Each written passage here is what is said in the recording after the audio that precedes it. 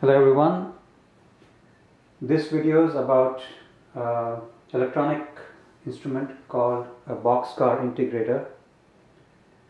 This is a fairly old instrument, not seen that commonly these days. It's used to recover a repetitive signal or portion of a repetitive signal in the presence of noise, usually in most cases. Or it can be used in the case of detecting a small portion of a signal after a certain amount of delay. So there are various modes of operation, and this is a fairly complicated instrument to set up. But once set up, it actually is very easy to use. So let's go over an example here. On the board on top is an analog repetitive signal which has some artifacts or some interesting properties to it, which you may want to recover some portion of that to observe it carefully. And on top of this there could be noise, so you don't see the noise on this one. I'll just show you the actual signal of interest.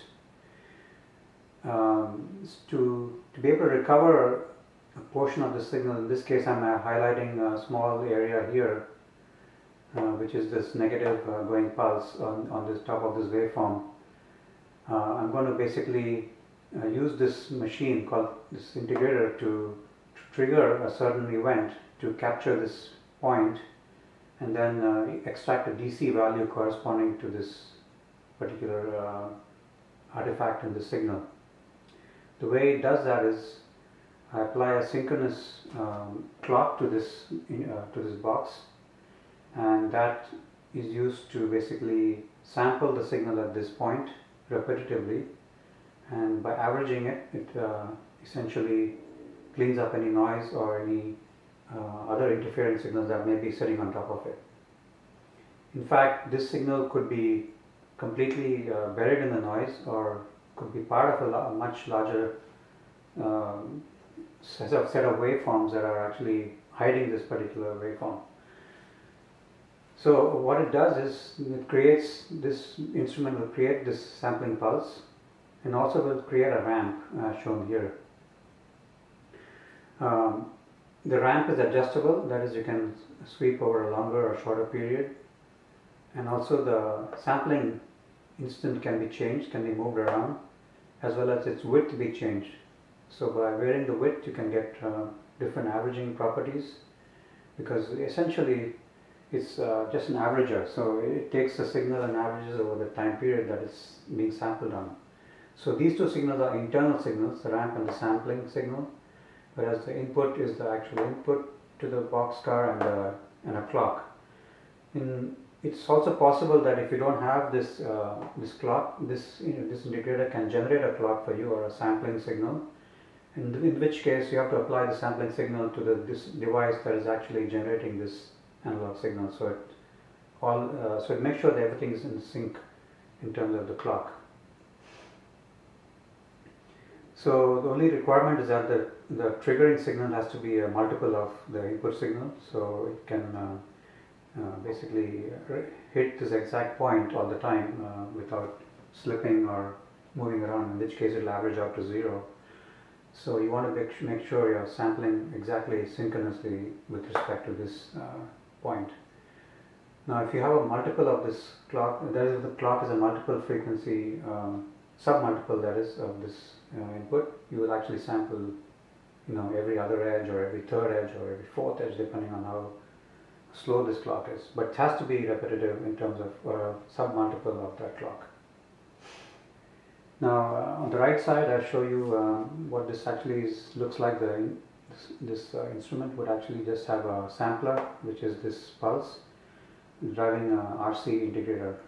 Of course it's much more complicated inside, because active components, amplifiers, and sampling switches and whatever, but it essentially is basically just boils down to this simple schematic.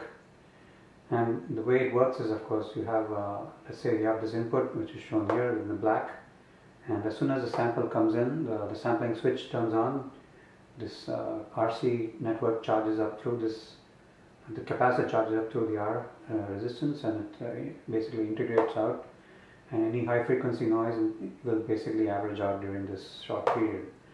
This period is adjustable, so the longer the period, the longer the sampling event, so it averages out to a different value depending on what kind of superimposed noise or artifacts are present on the signal. Now, if you want to reconstruct a signal, what you can do is basically sweep this pulse across the ramp. So if you move from left to right, you'll basically sample this point, this point, this point, this point, and so on until it reaches the end of the signal. So, and if you feed this averaged signal into another instrument or a XY recorder, for example, you'll be able to reconstruct the signal even though there are other signals present on top of it. So that is the reconstruction ability of the signal. The most, of course, important or most commonly used application is where you do essentially delay this sampling point based on certain edges of the signal of interest. That can be done using a trigger and a delay, and the delay can be programmable. And of course, as we know, we can also change the sampling width, which changes the AC properties of the recovery of that signal. So next I will go in and show you some actual experiments. I've got 3 experiments planned here, and we'll look at each one at a time.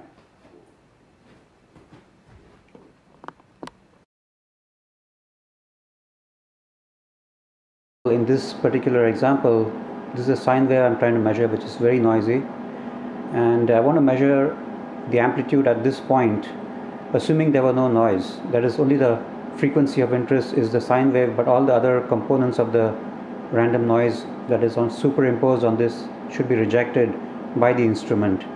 So we want to find the peak value of the signal using some kind of instrument, and there are ways to do it, like I said, using a sample and hold, maybe a digital oscilloscope which has a gated kind of sampling, or what we used to have in the olden days was a Boxcar Integrator. So I'll be showing you that instrument and how that is being used to measure the sine wave at any given point in time in this waveform. So what I have here are 4 signals. The first one, as I just described, is the input to the instrument or to the measurement. That is this pink waveform, which is a sine wave. It has about 10% of added noise, which makes it very difficult to sample, but we don't want to filter this because you don't want to lose the amplitude of the actual sine wave, and you want to measure it in its raw form as much as possible. Now the blue waveform is the signal produced by this instrument called the Boxcar Integrator, which is basically a ramp that allows you to select any point along this ramp to sample, and that is adjusted on the instrument using some time variables, which I'll show you next. The actual sample point is shown by this green signal, and that signal is also tunable, and the width of the signal can also be adjusted. So if you want to measure over a wider pulse, or you can measure a very narrow pulse to basically reject certain types of noise, you can do that with this instrument. And the output that is of the instrument is this DC level, which corresponds to the wave, to the peak of this, in this particular case, the peak of the sine wave. And of course, as you move this green pulse around this ramp, you will be able to see different DC values. So that corresponds to the amplitude at that particular point in this sine wave. The input to this instrument is a pure sine wave, as shown here, coming off this LaCroix signal generator. The frequency is 100 kilohertz. The amplitude is 1 volt, and in addition, as I've said, I've added noise to it, and the noise level is 9%, and I can adjust, of course, the bandwidth to make the noise worse, that is to make it 100 megahertz. That would filter out less of the noise. So that basically shows on the top scope, the noise embedded, superimposed on top of the sine wave. Next, I will show you my Boxcar Integrator, and that is this PAR 160, which is a fairly old instrument. I haven't seen these much around. There are a bunch of inputs, as you can see, and outputs. It's a fairly complicated instrument to use, and it takes a while to figure out. I couldn't find any manuals for it. So to describe to you the actual inputs and controls, let's go over this one by one. The input on the left side is the external trigger, which comes from the arbitrary waveform generator, which is a narrow pulse that corresponds to 100 kilohertz. I could use an internal trigger as well, but since I want to sync the 100 kilohertz to basically measure it synchronously, I would like to do an external trigger. I can also adjust the trigger delay using this knob. The threshold for the trigger is shown here is a positive slope, and I can adjust the level of that using this red knob. And the actual trigger is coming from the AWG is this input. You can also, of course, send the trigger out to some other instrument. And right now I've set up the instrument to do a scan. I'll describe what that means now in a little bit. The time base is actually selects. If you use an internal trigger, you can actually select the time base you want to use, which of course corresponds to the amount of width it will scan the particular waveform. So I'm using an internal time base, and that is basically I can move that time base, that ramp as I showed you earlier, across the waveform, and I could also use an external time base which would basically synchronize the time base to the signal, and it would actually line up exactly where you want to. But in this case it doesn't matter. Since the ramp covers the whole signal, I can actually sweep across the whole particular waveform here. The aperture time is the width of the sampling area. So that green pulse I showed you earlier allows me to basically select how wide that sampling interval would be. Narrower it is, it will find a very if you want to, for example, capture a very specific event on the sine wave, you can actually tune that width of the pulse to correspond to that area. So if you have a fairly slow signal, you could potentially use a wider pulse. If you have a faster signal, you would want to use a narrower pulse, so you capture that area more precisely. The scan delay actually allows you to move that position of the green pulse anywhere along the ramp. So that gives you the start and end points. There's also a time constant which allows you to basically do some filtering of the signal. That means the shorter the time constant, the less the averaging that takes place of the signal. So you basically retain that particular amplitude for a shorter period of time if I use a narrower pulse, a narrower time constant. In this case I've set it to 1 microsecond. Below that here is the scan rate, which tells you if you want to scan across the waveforms, you can actually scan this green pulse will move across the ramp at a certain speed, and that scan rate is basically controlled by this knob. The faster you want to scan, you use a lower scan rate, and basically this basically corresponds to time. So it's actually it's an inverse relationship. So the higher the number, it's the slower the scan. This this particular control I haven't used much. It's some kind of a time constant which I'm not fully familiar with. Maybe somebody can comment on what this does. So on the right side, across this area, is more on the input side for the signal itself. So this is a pre-filter. So in this particular case, I'm using a 1 megahertz filtering time constant for the actual sine wave. So if you want to reject some of the noise, you could use a lower time shorter time constant, which will allow you to, which will attenuate some of the noises, but it will also get rid of, it will smoothen out the response of this instrument. And of course there's some coupling options, DC, AC and ground, and then shown below on the red knob. And the input sensitivity is basically how sensitive you want this instrument to be in terms of the actual input level. So in this case I've set it to 500 millivolts, which is a good number considering I have a 1 volt input. And this input actually connects into this jack here, the BNC, 50 ohm terminated. Also have a high impedance input, 100K. And there are some options to zero the signal when there is when you want to calibrate it to 0 with no offsets coming in. This one is a gated output that goes to the scope, which is used to basically trigger my scope as well. And the output of the actual DC signal that's coming off, as shown on this scale, this meter, is the same as the yellow curve or the yellow signal on the scope. So now if I do right now I'm sampling at a fixed point, like I said, at the peak of the sine wave. I could actually go into a scan mode, which right now it's in hold, as you can see here in the middle position, and that basically is holding the green pulse at a fixed point. So as you can see, the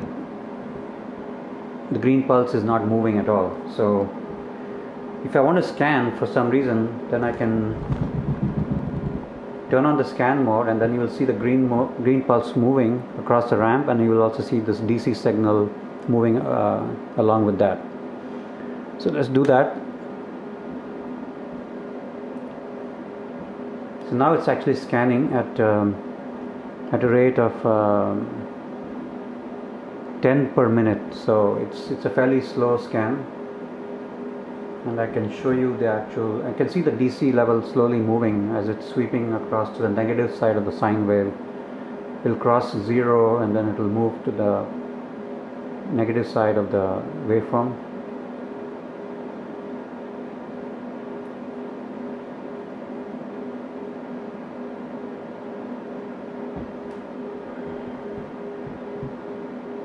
Now it's heading the negative side, and then it will peak on the negative side and come back to the positive side.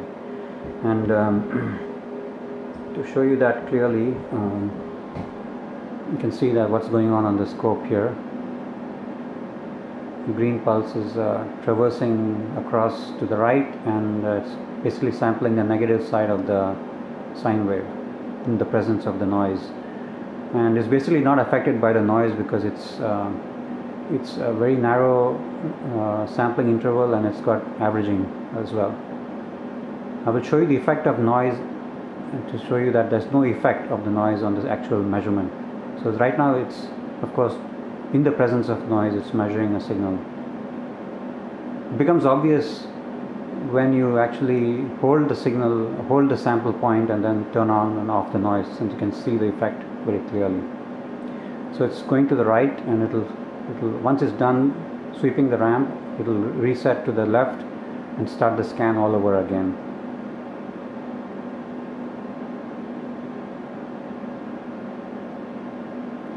So it's approaching the peak of the scan interval, and there it started again from the left, so it's going to continue scanning.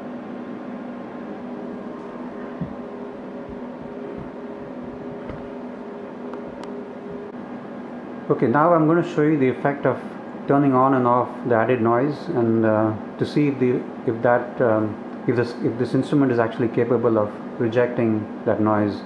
And that is shown by the yellow curve, which is the DC level at this sampling point right here and close to the peak. So if I now turn off the noise, this yellow signal should not change, which basically says that all this random noise is not contributing to the DC, to the sine wave actual at this point. So let's do that. So the noise is gone. We have a pure sine wave now, and pretty much that yellow signal has not moved. Now if I could show you the meter display, it actually is more clear on that because it's a very sensitive display, but I'll show you that later in order to keep this screen going here and show some other things before we go back to the instrument itself. So turning back the noise, and you can see the yellow signal has not changed. The other thing I can do is to move the sample point up and down. So right now this is close to the peak. As you can see, the yellow signal is moving around, and if I move to the zero crossing point, the yellow curve goes to 0. That's basically where the sine wave is being sampled at the zero crossing point, and that corresponds to this level 3, which is the 0 level for this trace. So it's very precise in that, and you can of course sample manually any point in the sine wave you want to.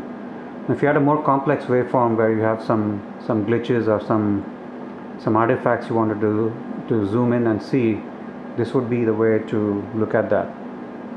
The other thing I can show you is the aperture time. So I'm varying the aperture time, as you can see, and as I change the width, you can see it's actually averaging over a wider trace, so the signal actually moves. And so that's the minimum width I can do, and then there's more coarse settings, for example. So this is a much wider sample point, so now it's capturing more of the negative side of the waveform, so it's actually averaging over this entire green portion, so the output has dropped negative. So going back to this one and going back to the original situation, we are now at sampling near 0. And of course the other thing I can show you is a pre-filter. So as I filter the signal more, you'll see the effect on the DC actually will change. The DC level actually decreases, but since I'm sampling near the middle, you won't see that. So let's move the peak away from the center. So right now this is about the peak level. As I'm adding more filtering, the output starts to drop. That's expected because you're actually limiting the fundamental, that is the actual sine wave is actually being reduced in amplitude as seen by the instrument. So this is of course the raw signal going into the instrument here. At 3 megahertz and above, you can see there's no effect at all. This is at 3 megahertz, this is at 1 megahertz, it's at 300 kilohertz, 100 kilohertz. So the actual waveform is at 100 kilohertz, so you'll see a significant reduction in the signal back to 1 megahertz here. I can show you the scan also here. Now going back to the scan mode and a much faster scan.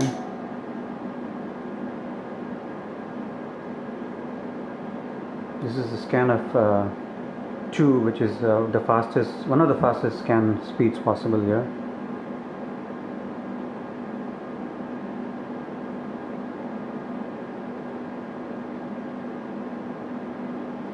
And then I'm going to hold it right at the peak.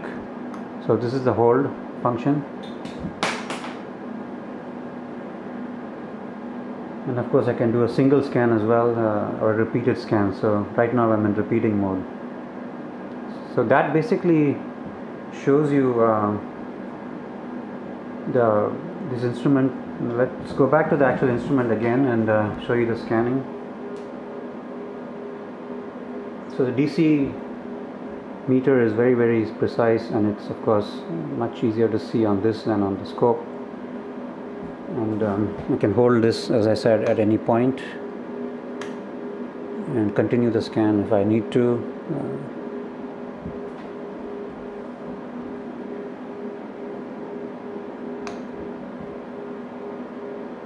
So this concludes the presentation of the PIR Boxcar Integrator. The model number is 160.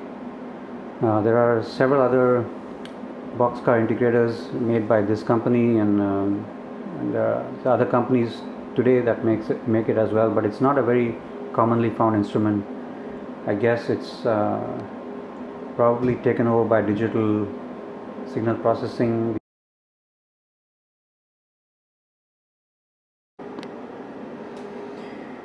Okay, now I'm going to show you a case where I have a small signal of interest, the small amplitude signal of interest, and then I'm going to add a bunch of tones to it which are unrelated to that signal, which are much larger than the signal of interest.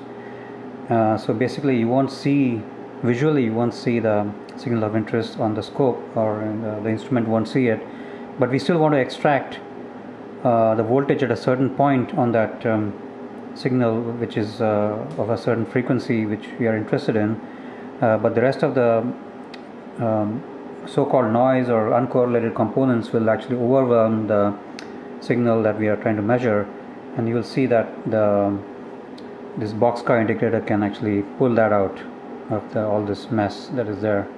So I've got a case where I've got 5 tones.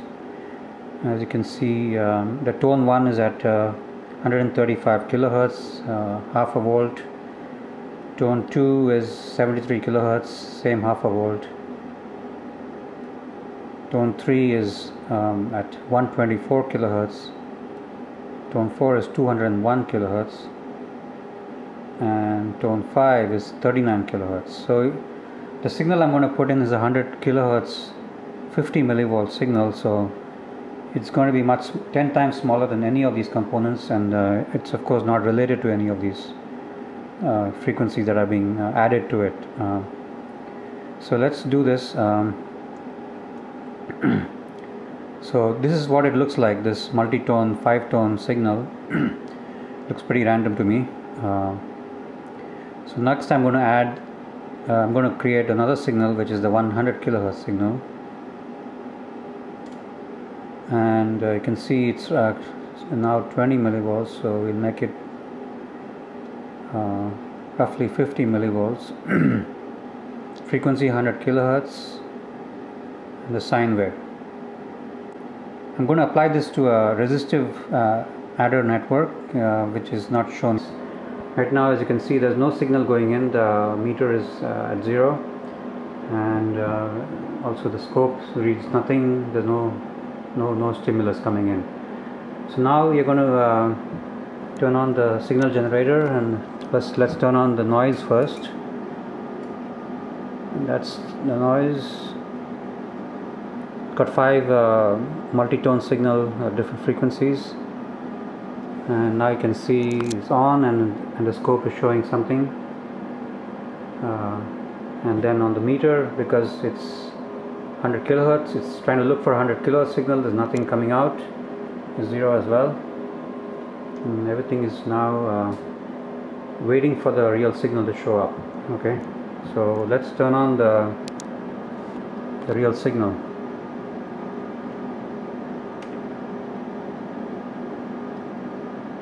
Okay, that signal is on, the trigger has come on, and you can see the scope is now found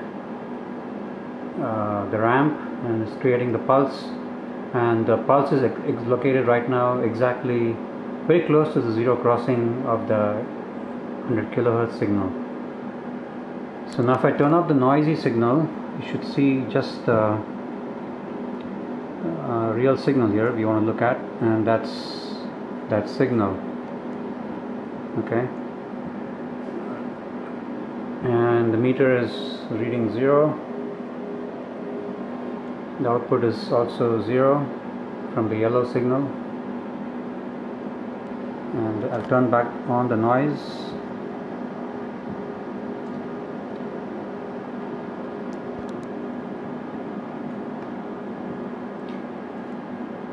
So seeing something here, it's offset. That obviously means there is some component of this noisy signal that is showing up at the 100 kilohertz rate. Not sure exactly why. Okay, let me increase the bandwidth of the incoming signal so all the noise components are there. Okay, and now increase the bandwidth to 100 megahertz from the signal generator, so it's now sending everything and there's no attenuation of the high frequencies in there. And now both the meter and the scope show very close to zero on the yellow curve, which is what we want to see.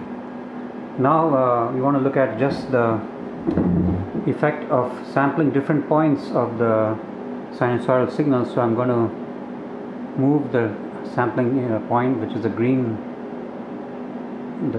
spike in the first on the top window. You can see the output is now going negative. As I sweep to the negative part of the input, I keep going, it comes back to zero and then goes to the positive side, and it returns to zero again. So on this one, on the meter, you can see the same thing going on. It goes to the positive, zero, negative, zero, back to positive. So we are sweeping through one whole period of the input signal, the sinusoidal signal. So that basically shows how sensitive this meter is. I'm on the 100 millivolt scale, as you can see, and it's producing a decent output in presence of almost half a volt of different components of noise. And if I remove that signal again, we're back to the clean sine wave, and you'll see the same thing going on if I sweep across this thing.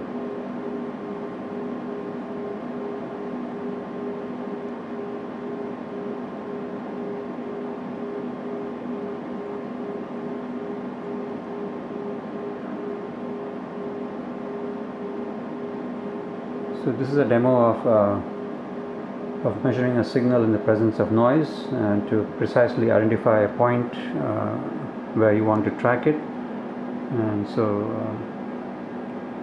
not many instruments can do this kind of thing.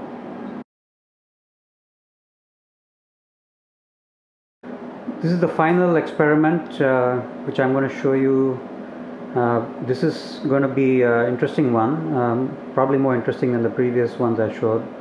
Here I'm trying to recover a signal, reconstructed basically, in the presence of a lot of other signals which are uncorrelated to the signal. So basically the Boxcar integrator will reject those interfering signals and only pick up the signal that is repetitive, even though it's not a sinusoidal signal this time. It's going to be a random signal, but it's going to be repetitive. Anything that is repetitive can be recovered by the Boxcar integrator in the presence of non-repetitive, uncorrelated signals. So have the same interfering input, the 5-tone signal. That's on channel 2, and channel 1 has the real input I want to measure.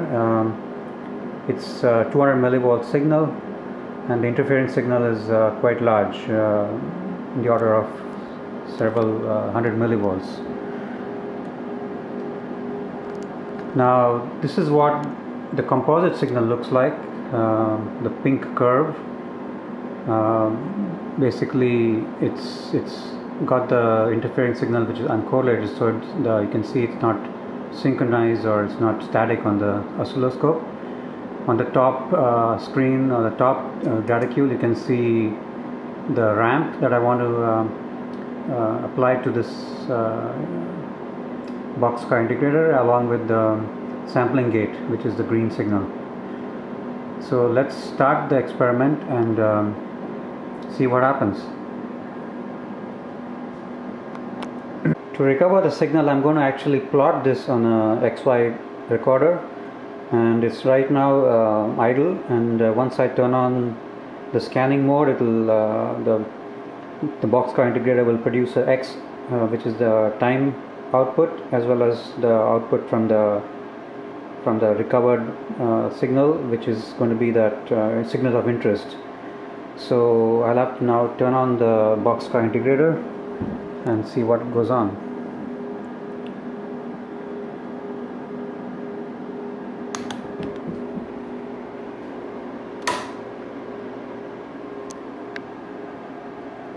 As you can see, the actual signal is being traced on the paper, and it's a fairly clean signal in the presence of all this random noise or random components of interfering noise.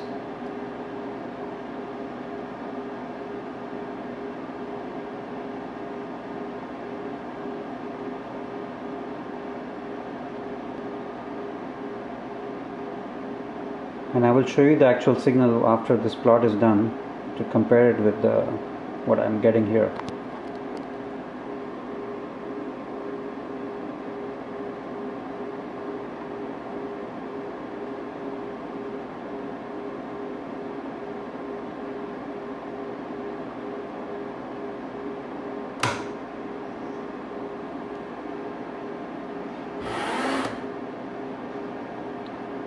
So basically it will keep redoing this plot on top of each other until I stop it. So let's look at the actual signal here.